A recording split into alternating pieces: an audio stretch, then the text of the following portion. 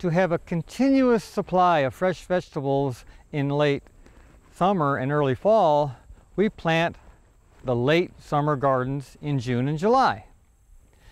These gardens have the crops that love hot weather. They're not going to be as bothered by droughts and 95-degree days like some of the other crops. Sweet potatoes are planted the first week of June.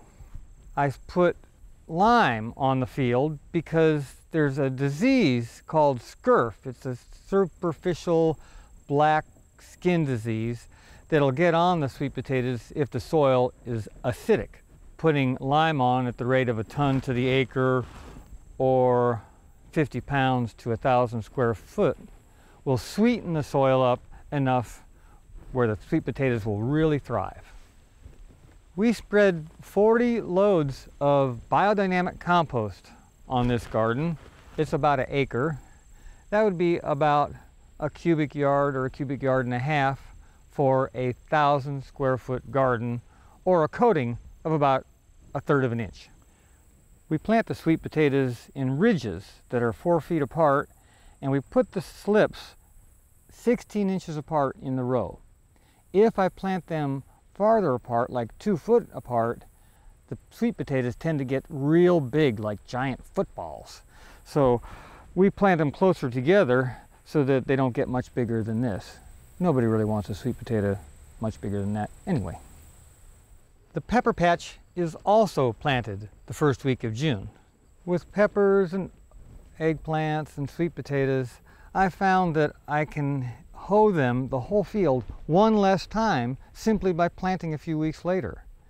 If I plant them in early May, they just sit there waiting for the weather to get hot. Well, all the weeds grow up.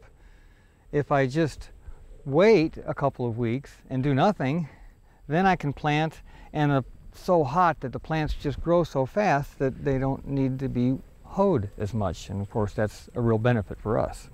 Our favorite peppers are the Italian frying peppers, Corno di Toro, otherwise known as bullhorns. This one is Carmen, and this one Escamilla. And these are really good tasting peppers, and they grow really well. We also grow cayennes like these here, and we have jalapenos, and then the yellow bells that we grow are a variety called Gypsy. After the last pass with the cultivators in the pepper patch, I put the hillers on, and we hilled them up to help hold them up and conserve moisture around the plant roots. Then we sprinkled a mulch of hay down. This also helps to preserve moisture so the peppers can just keep on putting out their peppers. And they'll do that until the first frost comes in the fall, at which time we'll harvest bushels and bushels of them and put them in a cool place where they'll store for 4 to 6 weeks. We count on peppers to be the star of our late summer gardens. The eggplant varieties we grow are Nadia, which is a black beauty type of eggplant, big, dark purple fruits. And then over here we have a slender Japanese Ichabod type of eggplant. These are Orient Express. Flea beetles are the real problem with growing eggplants. They're the little black beetles that make the holes in the leaves. But flea beetles aren't so bad in the summertime as they are in May. So we found that simply by planting later, we avoid that problem. Okra is another heat-loving late summer garden plant.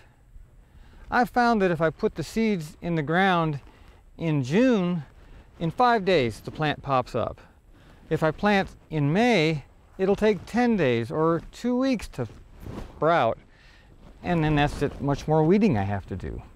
So we always wait and plant the okra at the same time we plant the peppers and the sweet potatoes. This variety is burgundy. It's a purple okra, and it has beautiful blooms. This bloom can tell you that okra is in the hibiscus family. This variety of okra is Clemson spineless. As soon as our beet crop comes out in mid-July, we plant another late summer garden. Here we have alternating rows of green beans and cucumbers. They're companion plants who like to grow next to each other. Over here we have a row of Jackson Wonder lima beans. That's always a good crop for the fall. And we have them between two rows of summer squash. This is an Italian heirloom called trombosini, or little trombone. They're used as a summer squash in the immature stage, and then as they mature, they turn into these 5-foot-long snake-like tan squashes that can be used as a winter squash. They're sort of like a butternut. They're in that family. Asparagus bean is also known as the Chinese yard-long beans. You can tell by the dark, leathery foliage that these beans are in the cowpea family, along with black-eyed peas and crowders and purple hulls. They love hot weather and don't seem to be bothered by droughts or anything that happens in the summertime. These beans are eaten in the immature stage like you would a green bean. These climbing beans are a flat-potted purple bean that we got from some neighbors of ours, Ed and Margaret. He brought me this bag of beans that he'd been saving for years and years. He was an older fellow, and he handed it to me. It was like he was giving me his firstborn child or something. He's real proud of these beans. We really like them too. Our last late summer garden is where the potatoes were growing. So we pulled the potatoes out in the end of July and immediately planted more beans and cucumbers and summer squash, and also our favorite Shelley bean, Taylor's dwarf horticultural bean.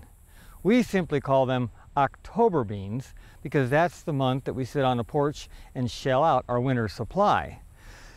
October beans can also be eaten though in the green bean stage. When they're like this big right here, they make a very good snap bean. This row of lima beans was planted a couple of weeks after that other row and doesn't seem to be nearly as bothered by the bugs. Lima beans love the hot summer weather, and all these crops are crops that just thrive. The hotter it is, the more they like it. Spring is for planting, but so is summer. We have to keep on planting during the summer so that we can have good food for our tables all year long.